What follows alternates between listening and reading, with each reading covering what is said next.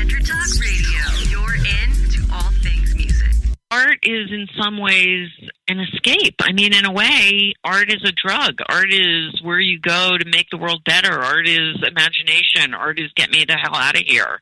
Art is I'm different and I need to express it. Art is all those things.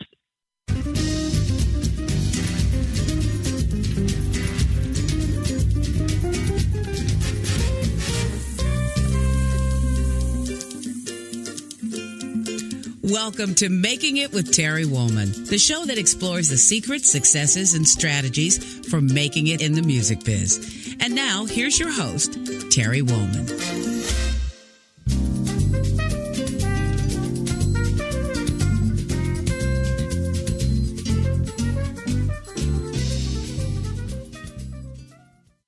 Welcome to the show, and thank you for tuning in. I want to let you know how much I appreciate you joining us on our show every week.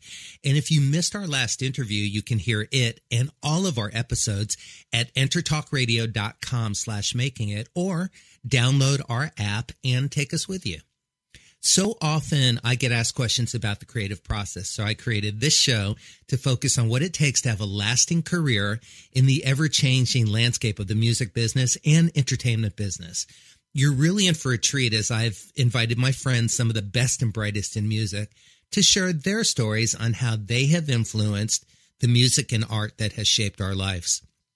I guarantee you're going to love it. So let's get started. My guest today is Beth Lapides. Beth Lapides is the creator of Uncabaret, now celebrating its 25th year. She's hosted and produced it as a live show as well as for Comedy Central, Amazon, and Comedy World Radio.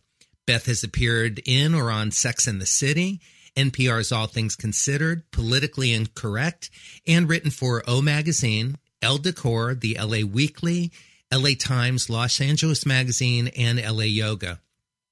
She has coached thousands of creatives, won numerous NEAs, and is the author of Did I Wake You?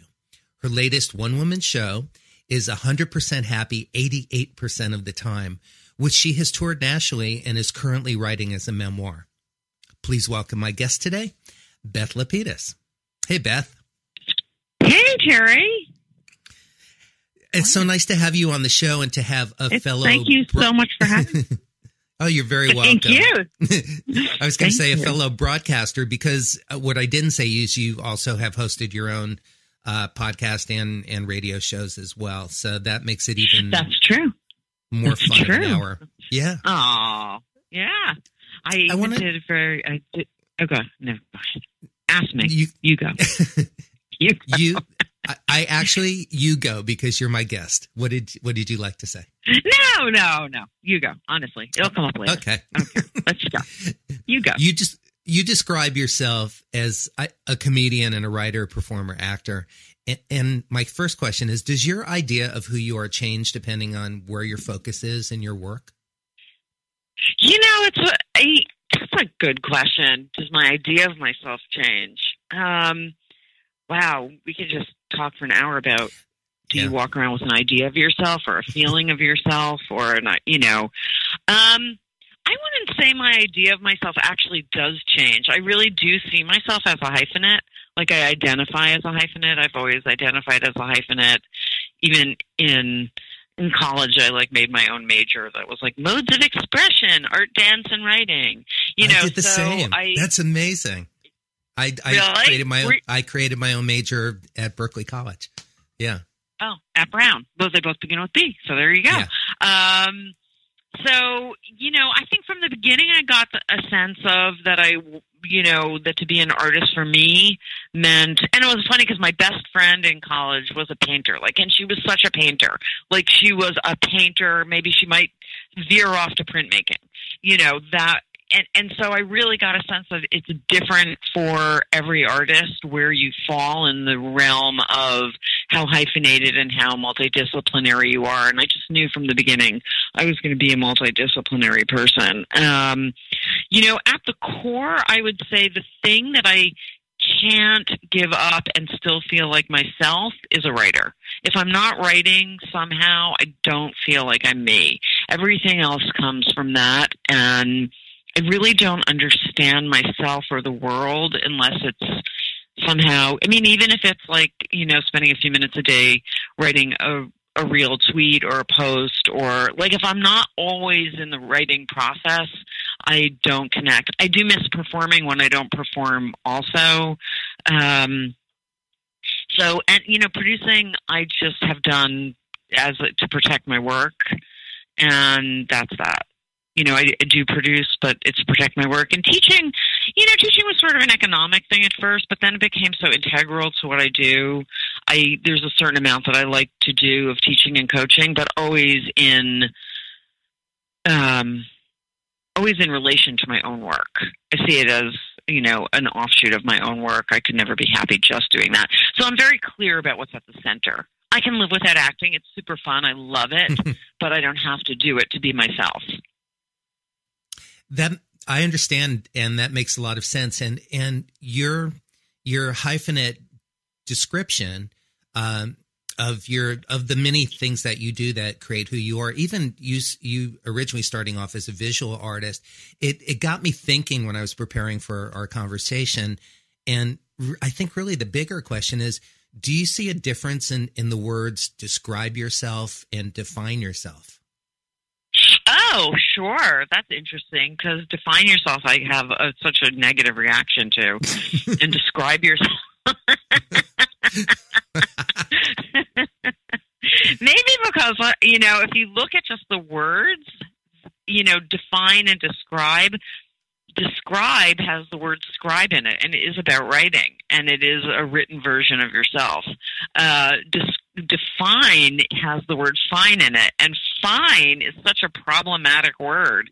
Fine, there's that one definition of fine, effed up, insane, and I forget what it is, but fine is also a contraction of flatline, and in 100% happy 88% of the time, as I was thinking about happiness and what it meant to be happy and why do we even want to be happy and what does happiness mean, and I came up with this idea that we look at happiness where we see it very linearly. Unhappy, and then you get a little less unhappy, and you're finally fine, and then you get from fine to being happy.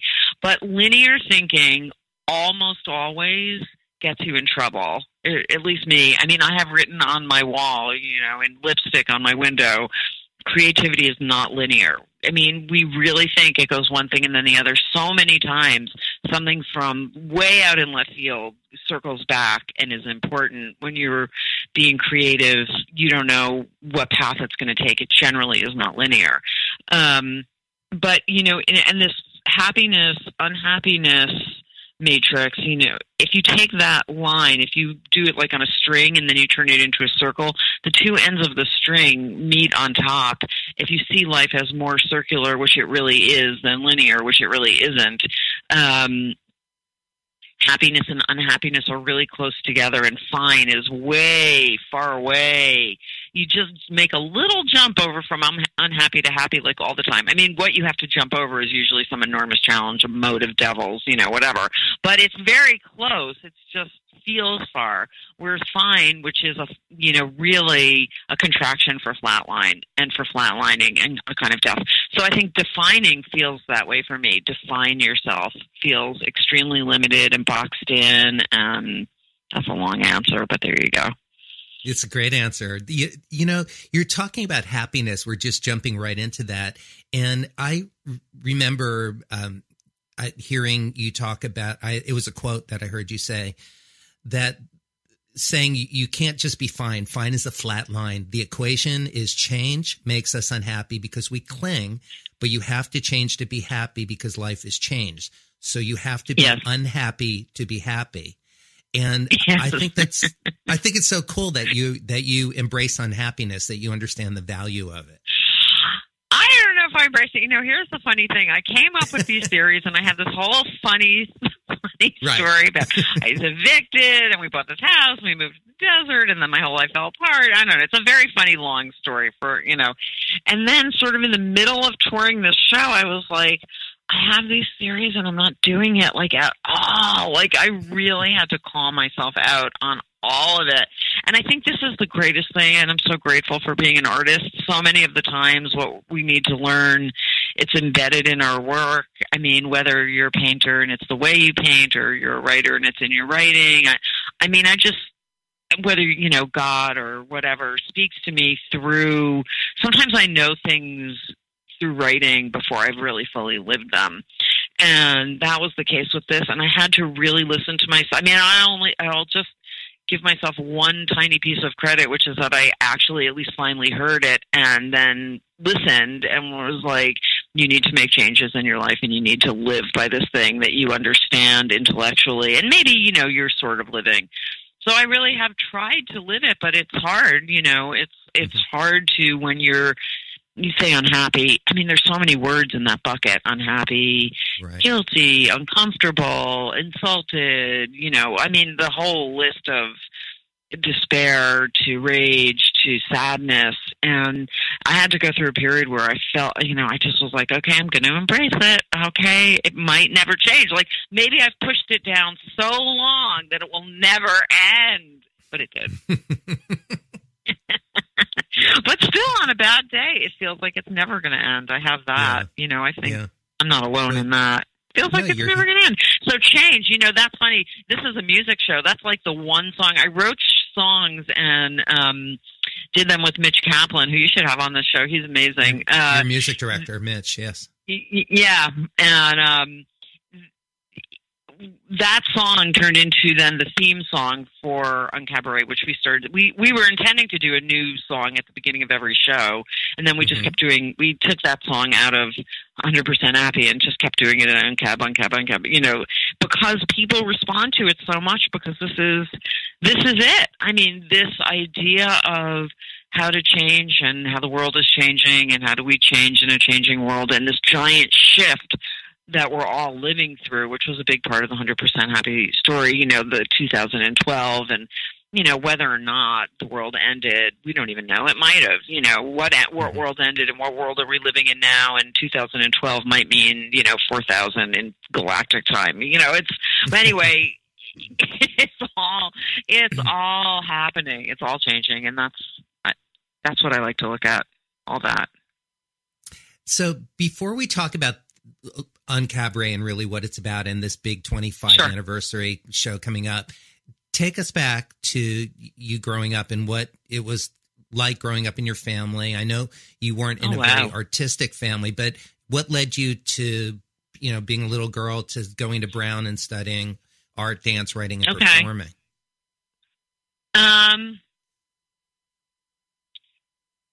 I don't, you know, it always felt like it was in me. If I could pinpoint anything, there was nothing in my family, though my parents did have that, you know, whatever makes you happy, which is a lot of pressure, by the way. That has to be happy. All right.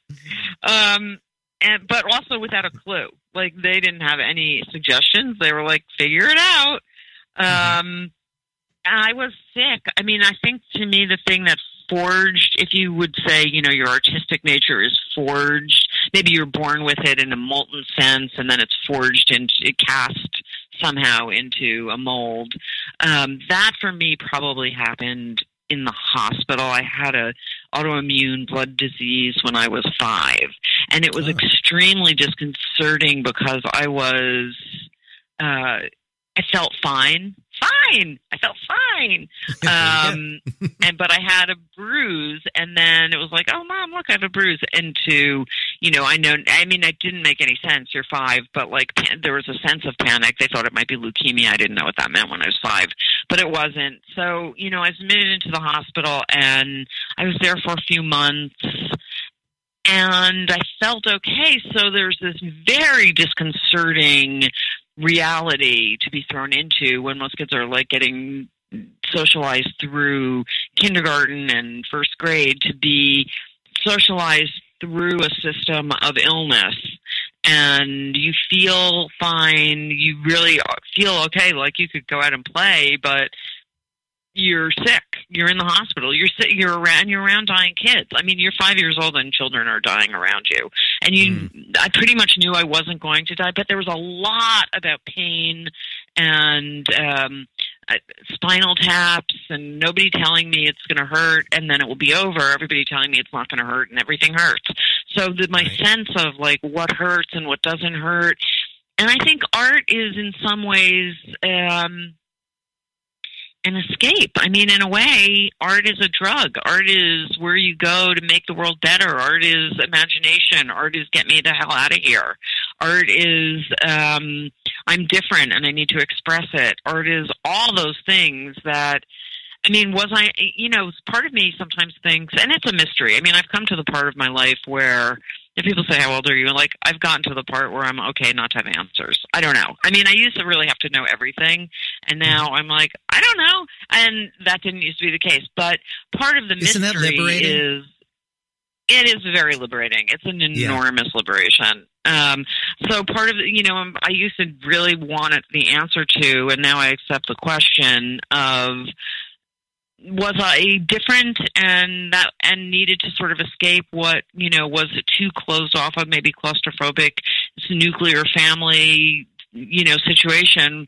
And I'm like, I need an adventure. I'll get sick. I'll go to the hospital. I mean, was that my soul's journey? Was that what happened? Or, did I get sick and then, discover these different dimensions in the hospital? I know that over the course of my life as an artist, I have talked to many creative people who have had childhood illnesses. So I don't know where that, I don't know what kind of answer it is, but that I have one particular memory of I had cold.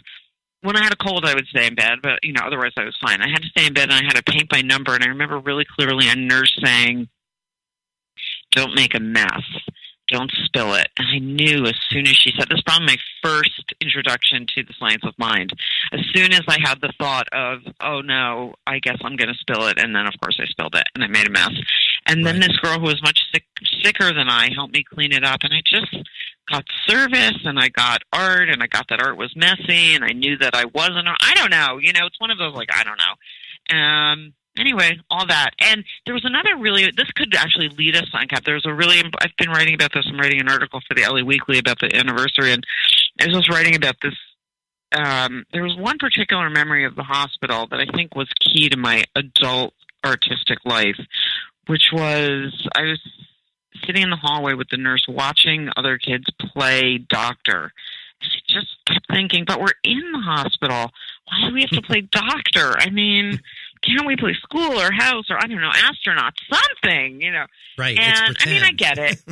Right. Yeah, but we could pretend anything. But of course, you want to it's the power and taking the power back and, role playing and all that. But later on in my life, when I was unhappy with how the comedy world was, I remember really thinking there has to be a better way. And I flashed immediately to being a kid in the hospital, thinking there has to be a different game and never. I mean, why didn't I just go in the room and go like, well, let's play house? Was I shy? Were they bigger? Was it scary? I don't know, all that. But, as an adult, you have the ability to reframe your childhood experiences or to, usually the circle just comes around. It's, a spiral and you're at a different level of the exact same thing. So I really felt like I'd lived this before and I didn't want to go through another round of I knew it should be different and I didn't do anything to change it. And there you go, the change thing. Sometimes you can change things and sometimes, Anyway, that's a long answer, but I think more the hospital than my specific family who were sort of like, we don't know. Sure. I mean, my mom would take me to the Museum of Modern Art and they were certainly open and, they saw it in me and they didn't try to stop it, but they weren't, themselves that. Right. So when you finished college, I know you came to LA in 1990, but was it right out of college or did you stay back east and do some acting and stand up and writing or I moved to New York. I moved to New York. Okay. I just dreamt of New York. LA to me was, I didn't even know what LA, it just seemed like crazy town. I don't know. I wanted to just grow up and be an artist. I was like, the Museum of Modern Art was everything to me. And it by the time I moved to New York, the loft in Soho was a dream. I was able to move to Williamsburg pretty early on. And I did start doing the visual artist thing, and I had some success as a book artist. My books were shown in the Museum of Modern Art Library, and they toured, and they were very unusual, one of a kind. The book art world is extremely, I didn't know this then. I'm like a bull in a china shop. I'm like, I don't know what this thing is. This is what I want to do. I never looked around to see what anyone was doing. I was like, here's my books. Maybe you like them. But most of that world is like, very neatly sewn pages, and and I was just like buying stuff on Canal Street and slopping goop on them, and I was like such a mess. Anyway, I got NEAs and then my first grant, honestly, I started to get this feeling, it was kind of a political thing, because I was living in the ghetto, making art, and then the art world, it just hadn't occurred to me before I moved to New York how much art was about money. I mean, it just never... That's funny. This is a music show. I used to write these little ditties. I'm not a singer. Well, it's I'm not not just a musician, a music show, but, Beth. No, this is a show about creativity and the artist life. Okay, so, you're a musician. Yeah. I'm going to sing you a little ditty. It's not okay. So I had this song in one of my shows. It was like, on the one hand, you have business. On the other hand, art. Clap your hands, you're praying. It's the schizophrenic part. I need some money to paint my picture of God. That was, the understanding that art and money, it was this very complicated world, which you don't get as a young idealistic artist. And especially the visual art world is just patrons and even the materiality of art ultimately turned me off. Ultimately, I just didn't want to build a life around things, which the making of physical art requires. And I think at a certain point, you start to look around for what you're exceptionally gifted at rather than what you enjoy and all that. Anyway, I started making these books, and I missed performing. I had been a dancer at college, and I knew I wasn't going to be a dancer. I mean, I just, what it takes to be a dancer. That wasn't happening. But I loved choreographing, and I loved dancing. And suddenly I saw, well, there's performance art. That's a thing I could be doing that. So I made these giant books rather than little books that people would have to buy, because I kept thinking, now what's going to happen? Okay, they're in shows.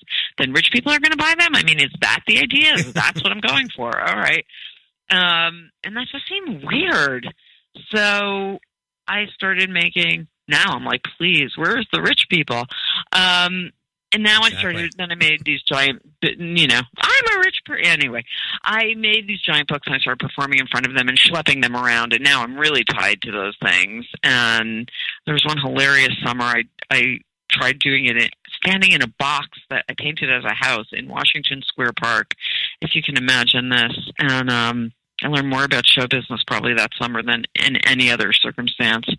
Anyway, I was there, and I became a performance artist. I wrote my first grant was for this big book kind of performance art, and I just really wrote it without thinking, and I got that grant, and I moved into the performance art realm.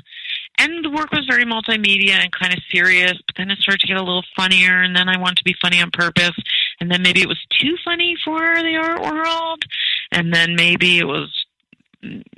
was really stranded. And then I had a very spiritual moment where I was walking to a gig in New York one night, or I don't know where I was walking, and it just occurred to me, and I don't even know if I still believe this, but at that point it occurred to me that you live life, and as soon as you really get it, you die.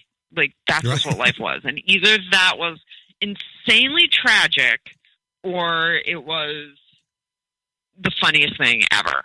And that, like, you got to pick. Is life essentially funny or essentially tragic? And I wanted to choose funny. And I don't know, I don't know if I believed it then or now, but I wanted to. So I just gravitated towards the comedy world, which was really starting to explode. I mean, I remember standing up in a bookstore reading the Joan Rivers, book, and Mae West, and the Saturday Night Live tome, and, all this stuff. And I started just dipping it was a very long crossfade. I didn't go, forget you, performance art, because I was getting it was weird. It was weird because I was getting good gigs as a performance artist. I mean, good performance art gigs, whatever that means. like the Institute of Contemporary Arts in Boston, and I would go, and the Boston Globe would give me a big review and giant press and nice hotel, and then I would be doing 5 minutes at midnight at some comedy club, so it's like ego, no ego, but maybe the rest of my life, it was very, and so that's where and that's where the transition started. And I really only came out to LA because I was newly married, and the spouse had gotten an agent and was trying to sell screenplays, and by Coastal Life Too Hard, and and I was just, I don't know. I guess you get your life presents itself the way it does, and so here I came. Yeah, and that's as good as a reason as any. Of course, if your spouse or partner has an opportunity, the door opens, you walk through together. Everybody gets shown life. So there it is, and then LA was weirder. LA was just harder in terms of comedy. Go ahead. I'm sure you have good questions, and you'll lead me through it. Well, it leads me to, what was year one like?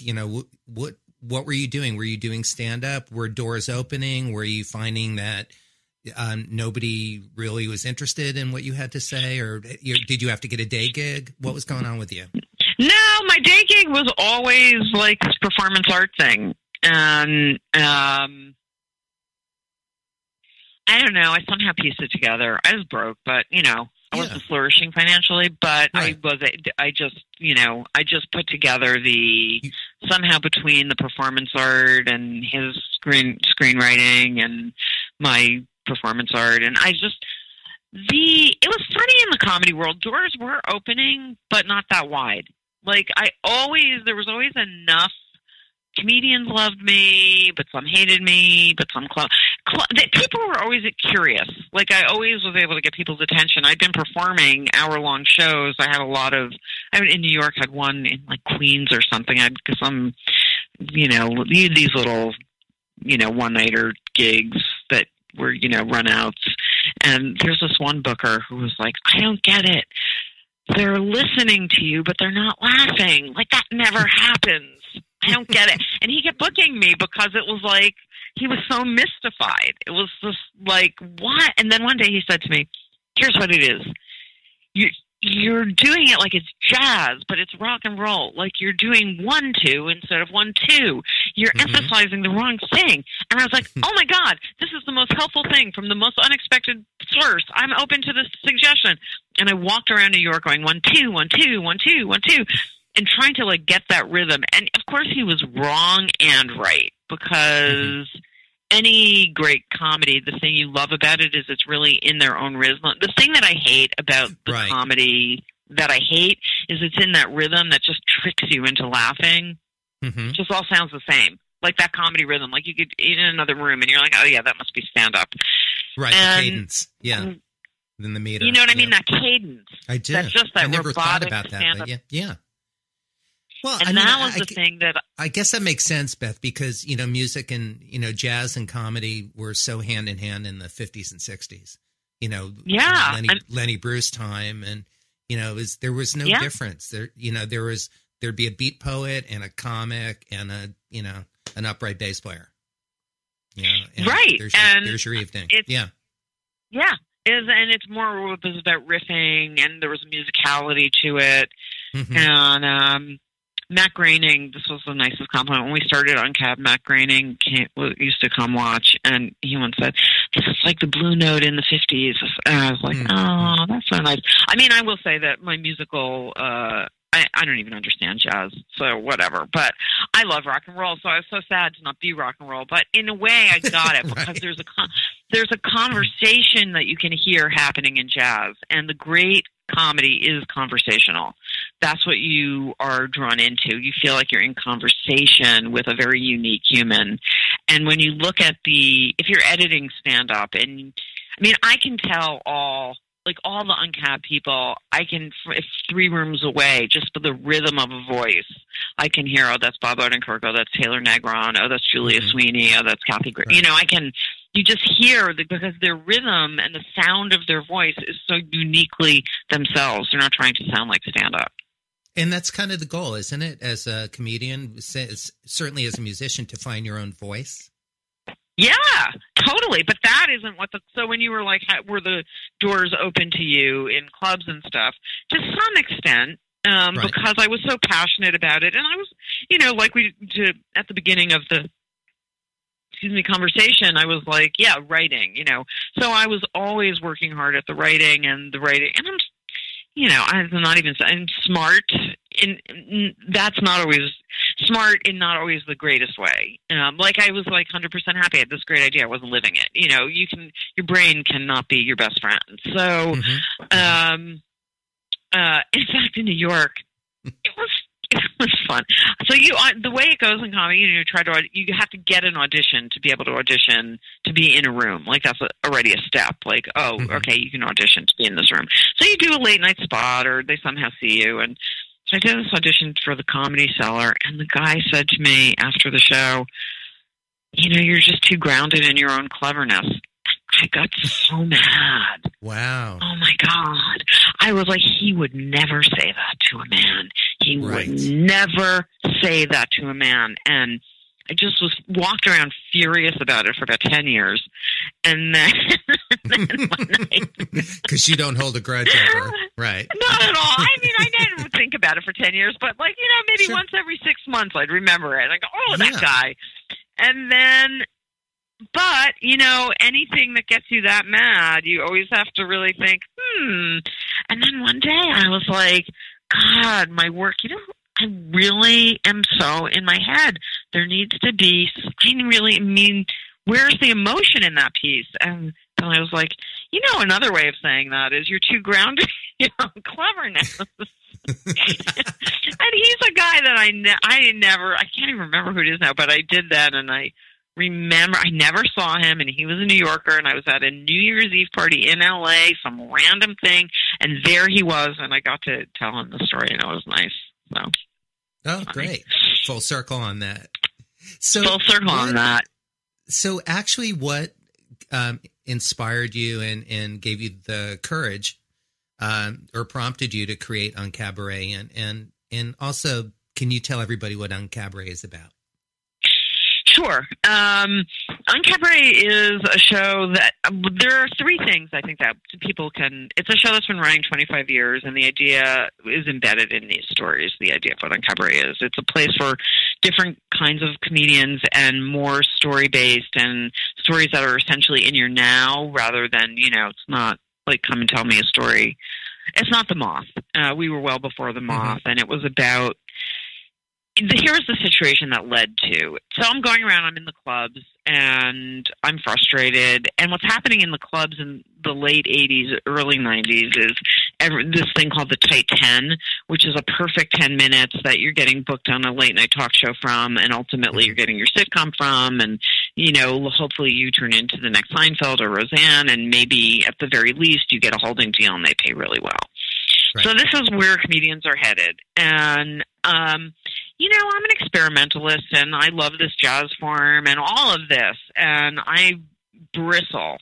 It's very defined, to go back to our earlier conversation. It's so overly defined and not descriptive.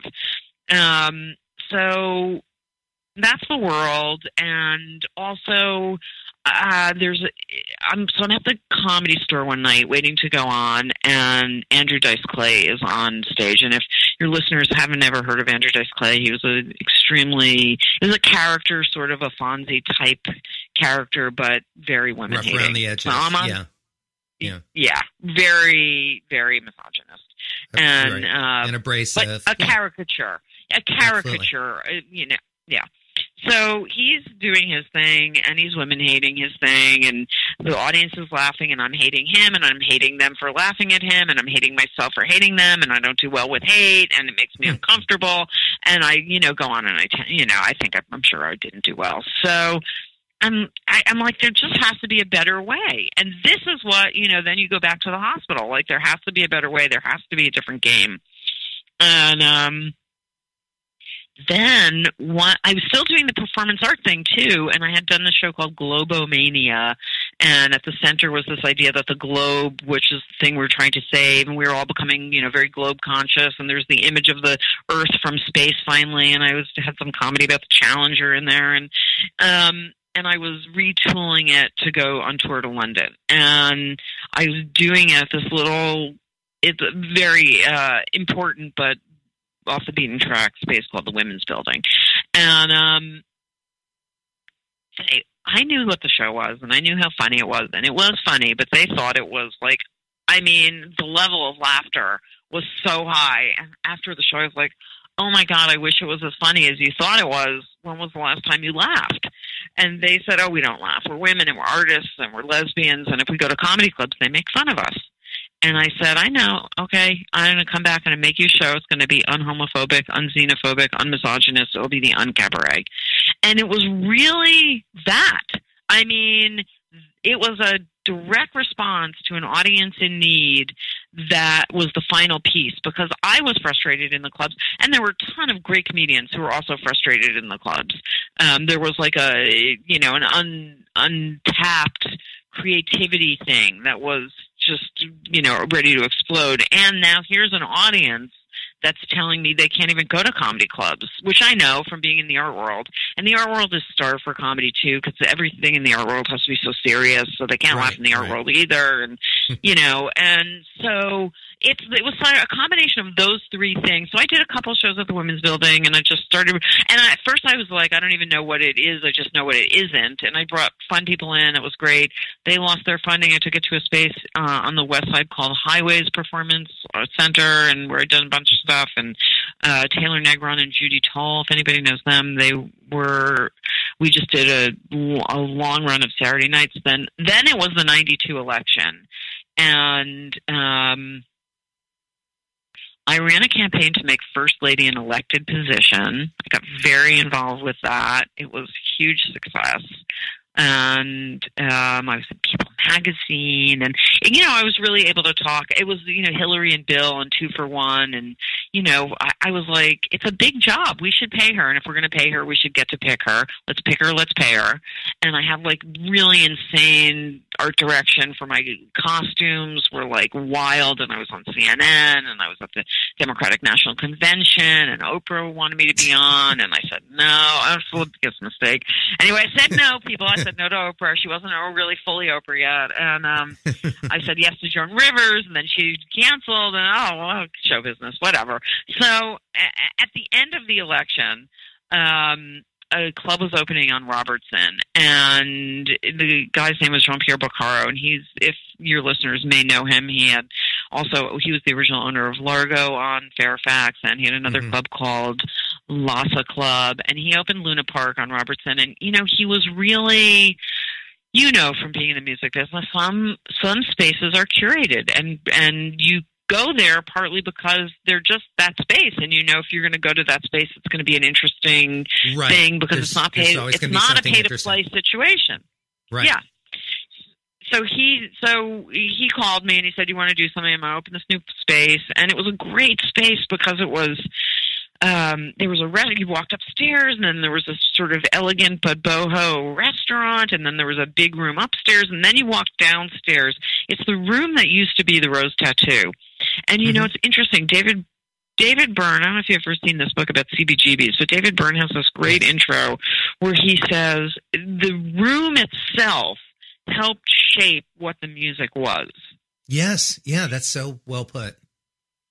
And it was long, and it was narrow, and a certain sound had to come, and that room because the on-cabaret at this point was maybe beta tested, and I knew it was a thing, and it was enough of a thing that I knew I wanted to keep doing it, but it hadn't 100% solidified. And you opened a door, you walked down some stairs, you turned a corner, and you faced yourself in this enormous mirror. Enormous mirror, whole giant wall with a beautiful, elegant chandelier under you. You had this ego moment of, outfit check and facing yourself. And then you turned away and you walked down another flight of stairs and then through another doorway. And now you're in this womb-like, tiny little, maybe 120 people packed in. Fire marshal situation. and people could sit on the stairs, and people could, spill out the other door, and it was a stage in the corner, and it was just a perfect room. And that was where we landed, and he booked us for 3 nights, and we ran for 7 years. And even at that time, I was telling a lot of my friends, and we picked Sundays randomly, but it was very happy accident. Sunday was a day. I mean, Sunday's that day when you expand your soul. Whether you go to church, whether you're Jewish, whether you read the big whole New York Times, whatever it is, it's right. And so it's that day. So even when business people came, even if it was like entertainment business people, they weren't actually in their suits. It was like suits out of suits.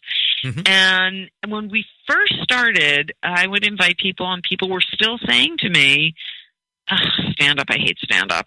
And I kept going, it's not that kind of stand-up, even though I didn't exactly know what it was. And then slowly but surely people were discovering it, and they were bringing their friends.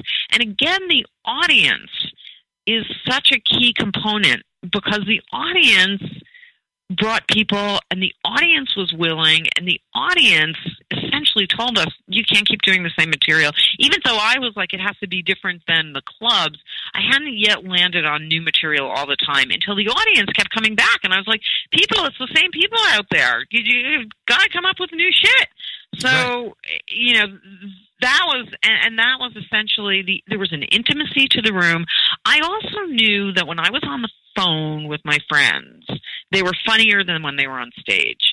And this is as a producer thought. I mean, I made it for myself to do my own work, but ironically, it never was able to be the place I wanted it to be for me, because I ended up hosting and producing.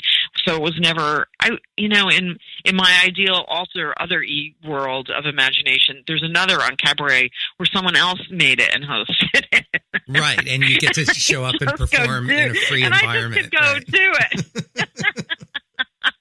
it. Beth, I read an interesting description of Cabaret that said it's a marriage of audience and performers who needed to work together. And I think, I love that. Who said that? Yeah, I love it. You might have said it. I'm not sure where I found it, but just in preparing for our conversation. Yeah, I think you said it actually. Yeah. But that kind of makes sense now, the way you're describing it, because with the same audience coming back, this community, this collective, interactive, organic experience that you all kind of, in a sense, created together. You sort of steered the ship, it seems like, but you were paying attention to what needed to exist. Yeah, that's exactly it. And then, and then there was a lot of what happened. Sometimes it just happens organically, and you just try not to get in the way. I was so young. I mean, I wish I knew what I know now at that time, because there was so much energy.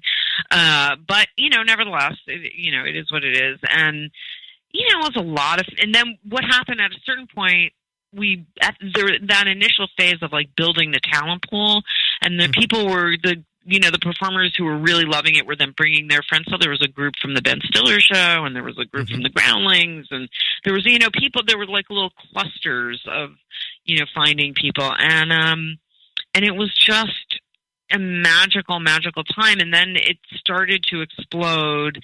There were some, then people were like, I think I'll do a show like that, copycat kind of show. Well, I don't want to say, I mean, it's then a movement begins. So, right. There's energy around it. So, it explodes. And then there was when people still read the LA Times, if you can get into your time machine and remember that time, there was an above the fold story in the calendar section on a Friday that was us.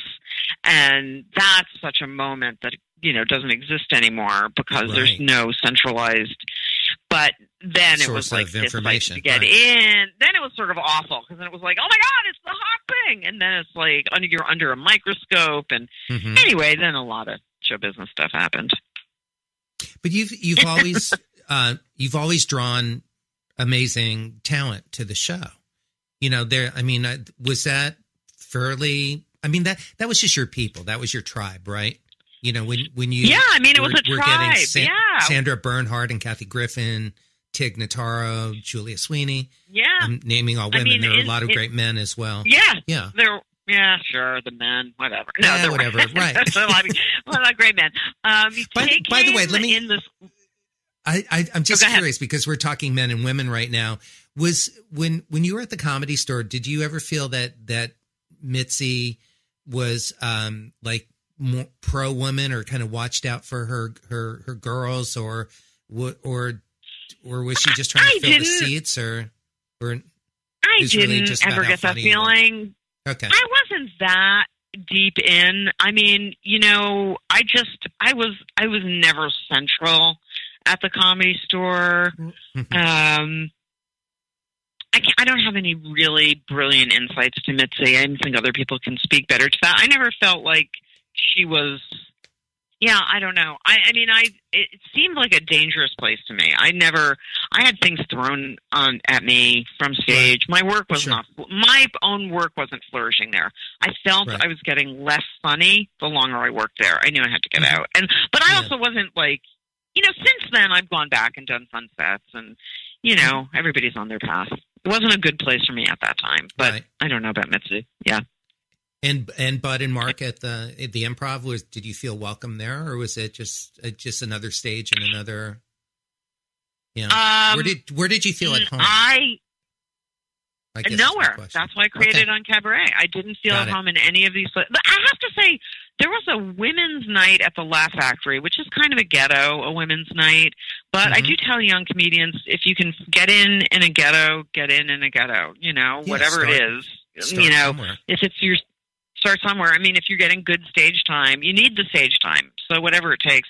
So there was a women's night at the Laugh Factory that I remember. I did a lot, and I got a lot of stage time there. The Improv, this is a funny little side story. I did a night at a performance art gig, and there was a manager there who was dating one of the dancers.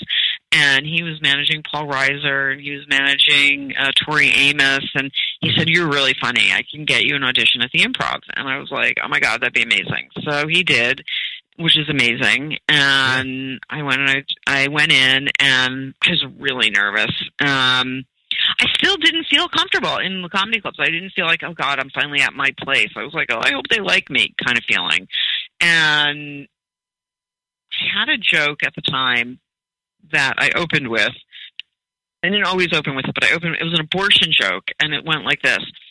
I had to have an abortion. I don't feel that well. Had to have an abortion today. I didn't actually have to have one. I wasn't pregnant or anything.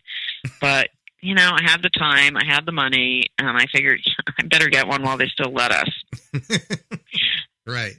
And only recently has that joke become important again. And I opened with it, and I got the laugh. Before I went on stage, I said to the guy, "So 7 minutes," and he said, "Well, however long it takes." And that to me was like, I know you're going to fail, and and that was, that's my issue. That's not his issue.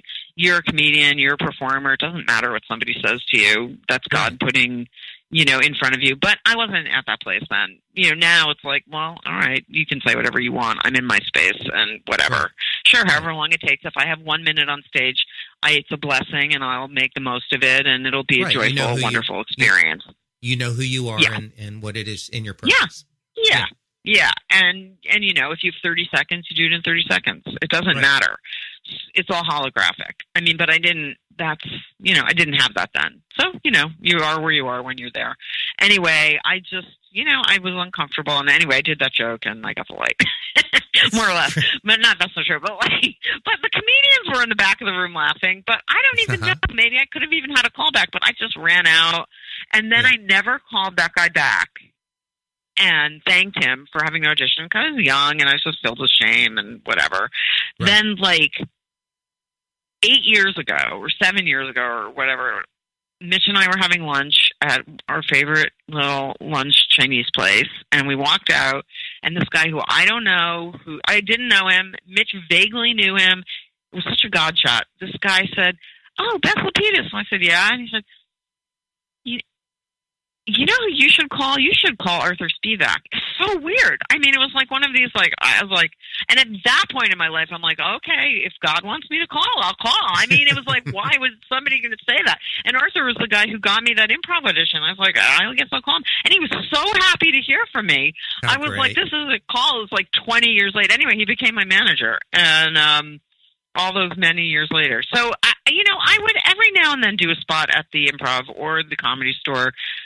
We just did on Cabaret. We did a pop-up at the Laugh Factory. I've done, since then, I've had great times at all those clubs. But as a home, I never felt like, I always felt like I was visiting some friends, and now I feel like when I go there, I'm visiting friends, and that's awesome. Right. And, and I love working there, but, what I was trying to do with UNCAP was it was a fully different experience because it wasn't in a comedy club. Taking comedy out of a comedy club, there was just a different vibe to having it be in a music environment or theater. Right. That makes a lot of sense. We are, no surprise, we have got about 7 minutes left in our hour of conversation. I know. And so let's do a quick shameless plug on the 25th anniversary show on November 11th. I want you to tell everybody where it is. And I do have a few more questions to ask you. And we're also going to put a link to the show on the website. So I want to encourage everybody to go out and support this really funny and smart collective of artists that get out there, and 25-year anniversary of anything needs to be supported. It's just so tell everybody where it's at. I've seen a lot of 25-year anniversary things coming up this past year. I think a lot happened all at once 25 years ago. Yeah, I released the 25-year best of record as well, so I can relate. That's Absolutely. Amazing. Congratulations. Yeah. We are going to be at Theater at the Ace, which is one of the historic, beautiful Los Angeles. I mean, even if our show wasn't a show you wanted to see, which it is, you want to be in this theater. It's 1,600 seats, but it's yet so intimate, and it's beautiful. And it was the original United Artists. It was the Mary Pickford United Artists Theater. So we're really in alignment with this theater, even conceptually, because United Artists on Cabaret, and artists all coming together. So there's that.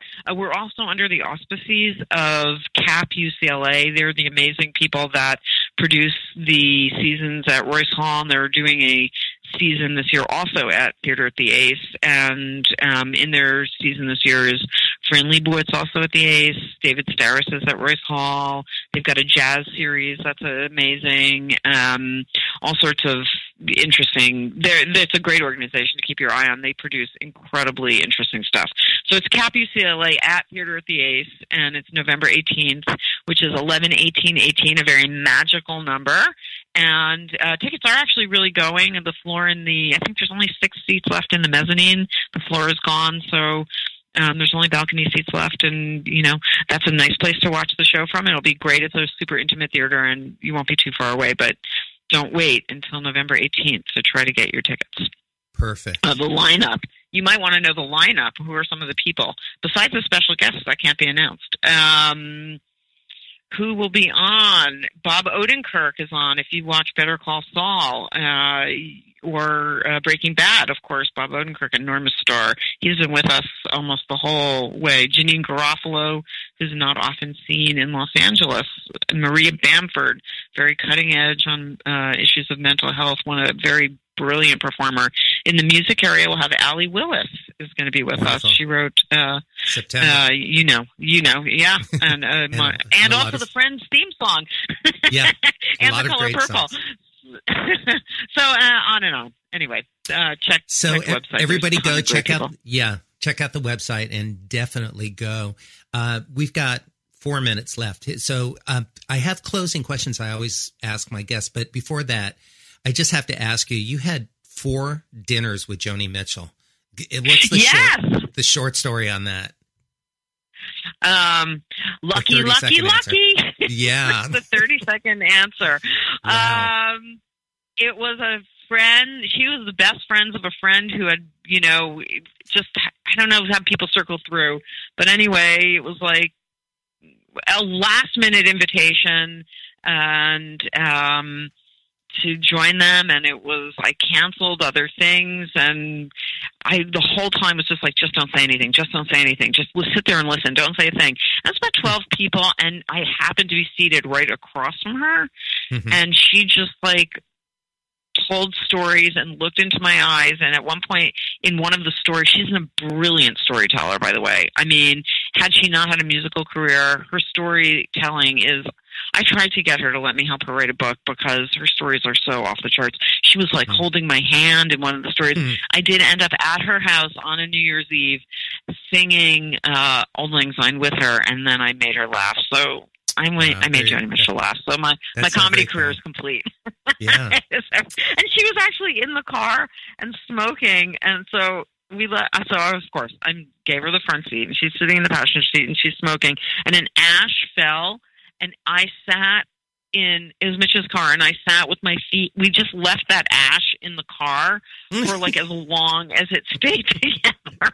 I was like months. It's like, look, it's the Joni Mitchell ash. Oh, that's so great. Funny. Oh my God, I adore her. So 2 minutes left in our show, and here's the questions. There's 3 questions, and the first is a 2-part. What does making it mean to you both personally and professionally? And can you share 3 tips for success that have driven your career? I wish you had given me that to prepare.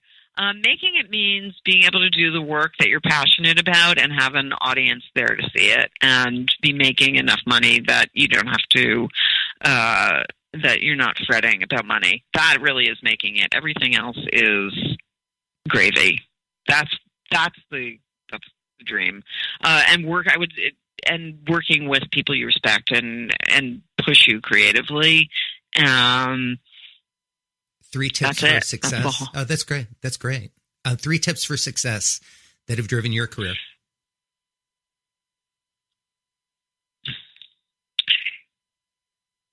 Stubbornness. Yeah. Willingness. And working with great people. Excellent. Those are 3 things. Being stubborn, I guess to elaborate, knowing the difference between being stubborn and being what's that persistent fine line? And tenacious. Persistent and tenacious, and but also being open. Being open to knowing you don't know everything. That's the willingness part, and surrounding yourself with just playing tennis with people who are better than you. It's just that principle. And in our last 30 seconds, at this point of your life, Beth, with everything that you know to be true, what would you tell your younger self? Oh, my God. Everything I've just said, but specifically, I think this thing from the happiness thing, to have the courage to be unhappy and feel those feelings. And I tell myself the same thing I try to tell myself every day, even now. My older self, give yourself half a break and then be harder on yourself. Give yourself more credit and then be tougher. Beth, thank you for spending the hour with me. Beth Lapides, it's great to talk with you. Thank you so much, Terry. What a pleasure. Congratulations on an amazing career. Thanks. And thanks, everybody, for joining us this week. We'll see you next week. Thanks.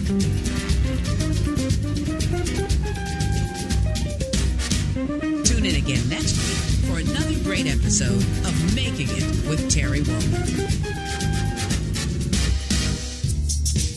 This is Jackie Bertoni from Jackie's Groove. Come join me weekly on my journey through the music business as I take you behind the velvet rope, interviewing industry notables such as Al Di Meola, Michael McDonald, and Al Jarreau, to name but a few. Listen to their stories on being in the studios recording #1 hits and onto the stages throughout the globe. Allow me to be your music historian. You can hear me live every Monday at 2 p.m. and every Wednesday at 12 noon Pacific Standard Time or 24/7 on jackiesgroove.com. Ready to get your groove on? Hi, this is Tim Dolbear from Eclectica Studios. I'm a full-time mixing and recording engineer. I work with Grammy winners, labels, and indie artists, using state-of-the-art digital mixing and restoration tools and the very best in analog gear. Really, though, it's my ability to bring tracks to life and fulfill your vision for your music. This has made me sought after by producers and artists worldwide. So spend your time working on music and not chasing a mix down a rabbit hole. Go to timdolbear.com and check out our free one-song mix offer. You know what's all around you every waking moment of your life? Marketing. You're choking on it. I'm Scott Robertson, and when it comes to strategic PR, branding, and marketing, I've seen it all. And actually, I'm still seeing it because bad marketing never sleeps. Join me each week on May the Best Brand Win, right here on Intertalk Radio, and learn how to make the marketing for your brand unforgettable. Are you serious about your music? Are you ready to run with the big dogs? The experts at Pitbull Audio have the gear to get you into the game. From leading manufacturers like Mesa Boogie, Fender, Pioneer, and American Audio. To sound your best, you need the best. Pitbull Audio can deliver in rehearsal, on stage, and into the big time. Dropping beats, shredding guitar, or making the crowd roar. Whatever you dream, Pitbull Audio can help make it happen. We are Pitbull Audio. We want you to play it loud. PitbullAudio.com.